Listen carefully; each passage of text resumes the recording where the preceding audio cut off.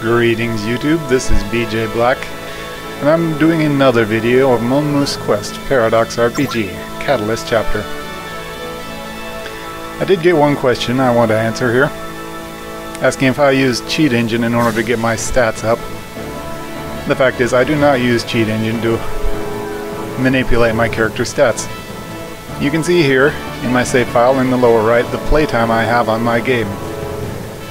That is 3,800 hours, or in excess of 2 entire weeks of playtime. No, 20 entire weeks of playtime. I didn't do all of that with my eyes on the screen, I have a bot for that, but the fact of the matter, this is all legally valid. So what I'm doing today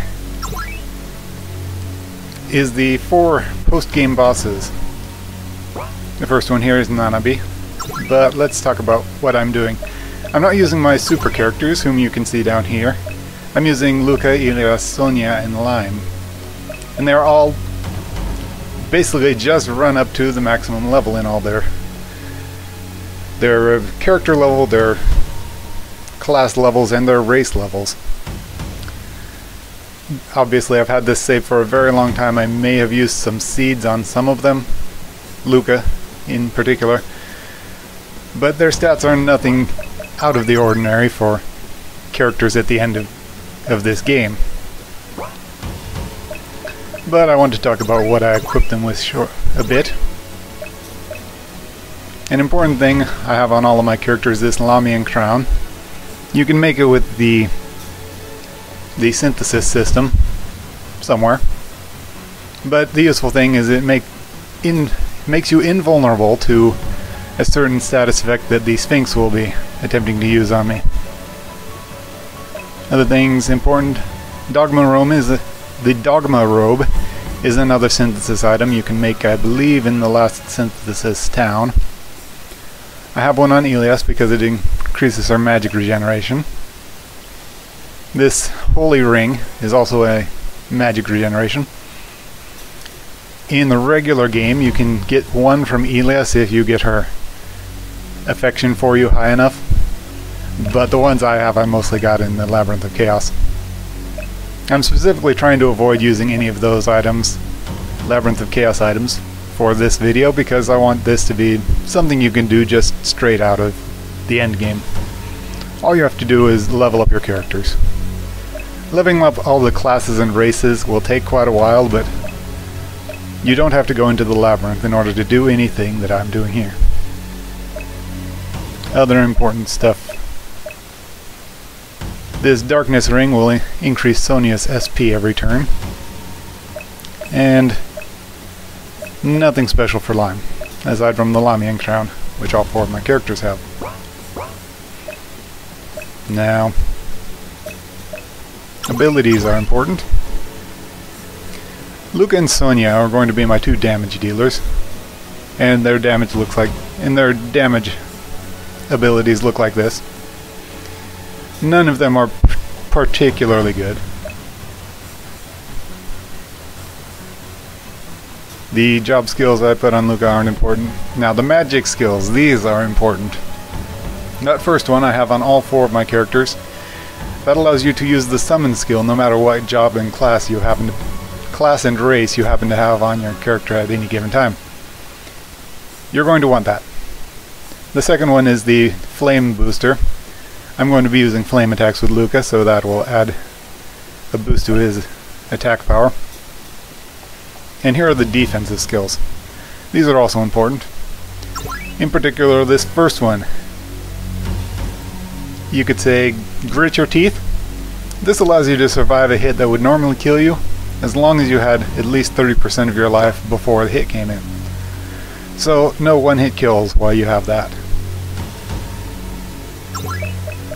No, I don't need that anymore. This last one is avoid instant death, which will make instant death attacks miss half of the time. This is useful in the very last boss because she has a lot of instant death attacks, and she may get one out before I put instant death immunity on all of my characters. This one, if you can afford it, this will revive your character if they get killed once. and special skills. Most of that is Luke is one of my throwaway characters because I can't get rid of him, but I always put him in the back ranks. But for this battle, I added this last ability, which increases his SP by 10% per turn. SP regeneration is important for doing lots of damage because without SP you're stuck with regular attacks, and regular attacks are, to put it frankly, crap. Elias's reds and blues aren't important, but again she has equips the summon, makes you use the summon use, so she can use summons. Other magic abilities, because she's the one who is in charge of summoning. Actually, most of these abilities aren't useful anymore. Well, anyway. I do have an MP maximum booster, so that she gets more MP back from her magic MP regen. And this reduces the MP cost of anything I do. It reduces the cost for the primary Carbuncle, the primary summon she does, from 12 to 9 MP. Anyway. She also has Kuishibari, so that if she's hit, she survives, no matter how much life she has. She has regenerations. Oh, an important thing. I put on Hind on my 2 support characters so they don't get killed early on. And I put a Peel on Luca and Sonia, so if anybody gets killed in the first round, it'll be those 2 and not the people I really need surviving. I thought I equipped this.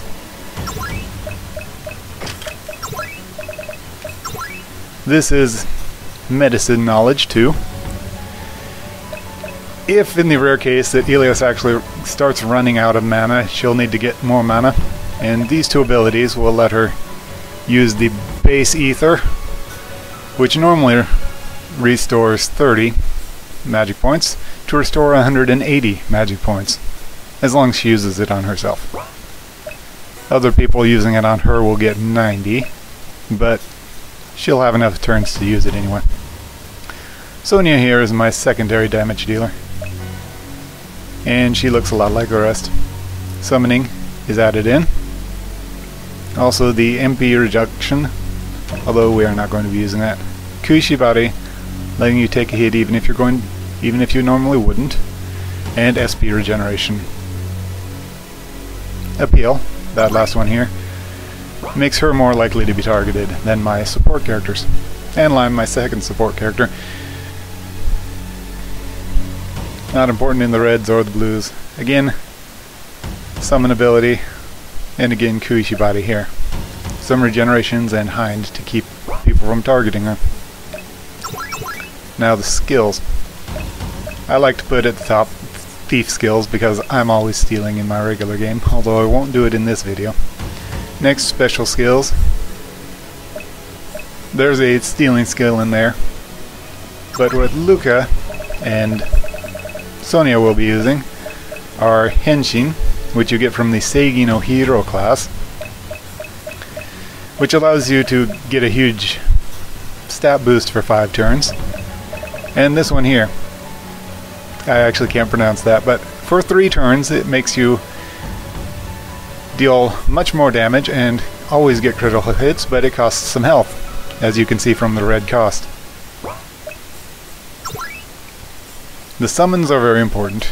This one here is Carbuncle, which puts Reflect on all of your characters, but it only lasts for 2 turns.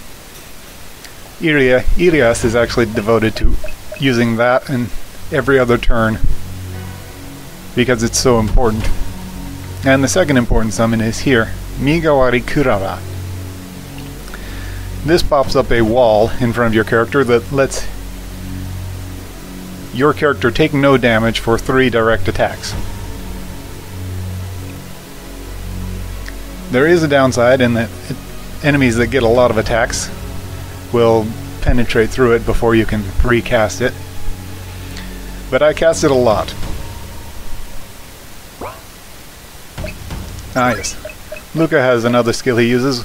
Once I'm in transformed and have the health cost power up, I will be using this skill, his most powerful,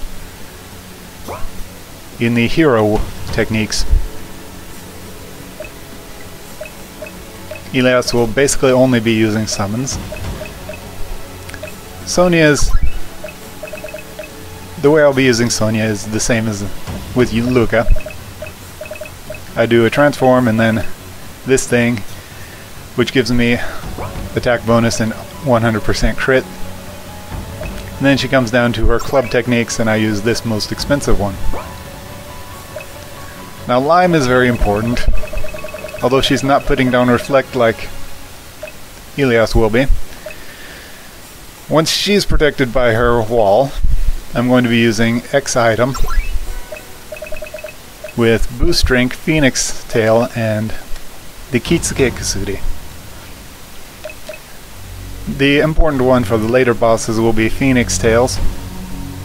When used in the X item, like this, it makes you immune to instant death, nirvana, and climax. 3 status effects, so to speak, that will instantly kill you.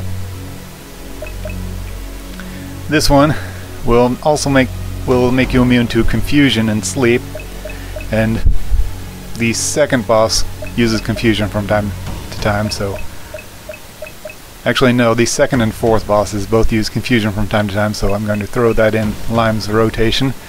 And this one, the Boost Drink, will give all your party members SP regeneration, stacked on top of the SP regeneration I have in their abilities. And that's basically the sum of this.